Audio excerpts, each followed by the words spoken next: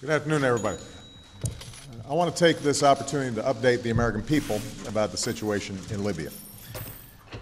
Over the last several weeks, the world has watched events unfold in Libya with hope and alarm.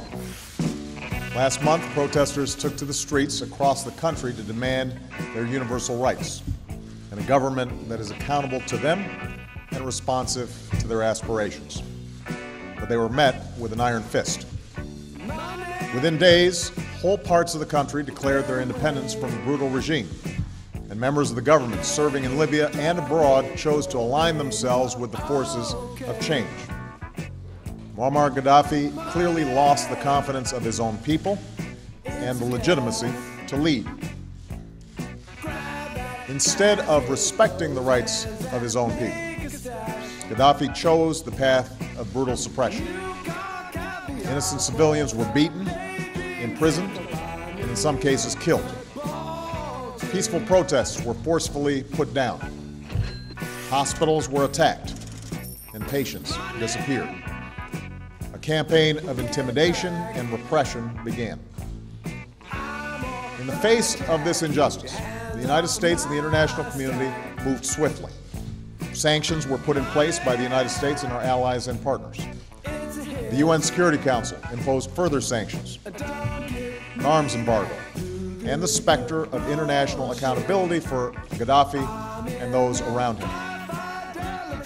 Humanitarian assistance was positioned on Libya's borders, and those displaced by the violence received our help. Ample warning was given that Gaddafi needed to stop his campaign of repression or be held accountable. The Arab League and the European Union joined us in calling for an end to violence. Once again, Gaddafi chose to ignore the will of his people and the international community. Left unchecked, we have every reason to believe that Gaddafi would commit atrocities against his people.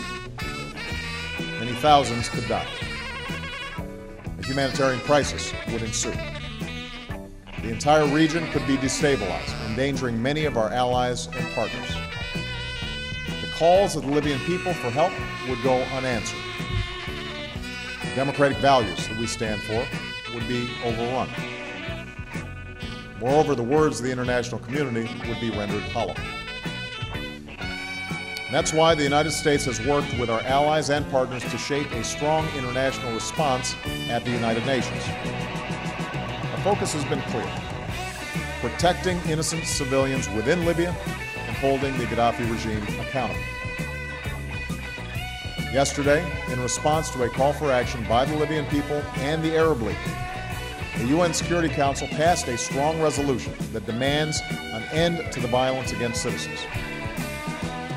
It authorizes the use of force with an explicit commitment to pursue all necessary measures to stop the killing. So, that is the land of uncontrolled. We came, we saw, he died.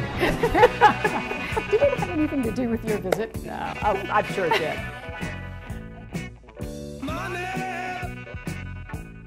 It's a crime.